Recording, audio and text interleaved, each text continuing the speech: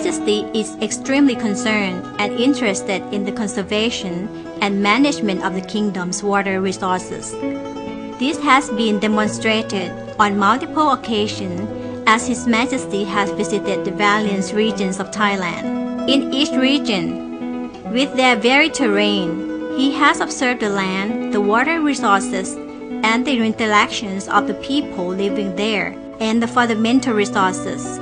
He then advises the authorities concerned of the best methods of managing the area's resources, as well as advising the local residents how best to integrate their basic lifestyle into the available environment.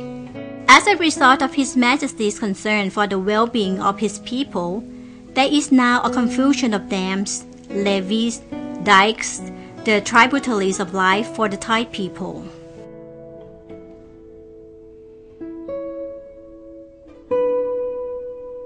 Some of the dams have been named after His Majesty's titles, such as Bhumibol Dam. Some are names bestowed upon them by His Majesty, such as Ratchaprapa, meaning the brilliance of the rain, the Khun Dan Prakarnchol Dam, memorializing the heroes of Thailand past. Some of the dams come from His Majesty's own support projects, two of them being the Mae Ngud Sombunchol Dam and the Pa-sak Cholsit Dam. Among the many benefits derived from these royal water management projects, apart from the hydroelectric power production, are providing reservoirs above the dams that allow the availability of adequate water for agricultural purposes during the dry portion of the year.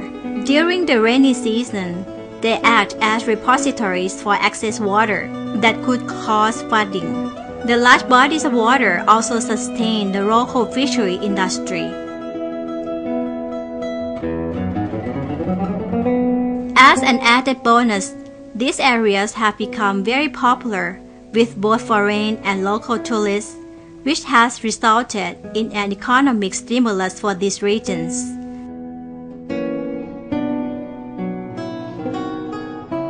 The Thai people have been blessed by these many benefits because of His Majesty's foresight in developing these water management and conservation support projects.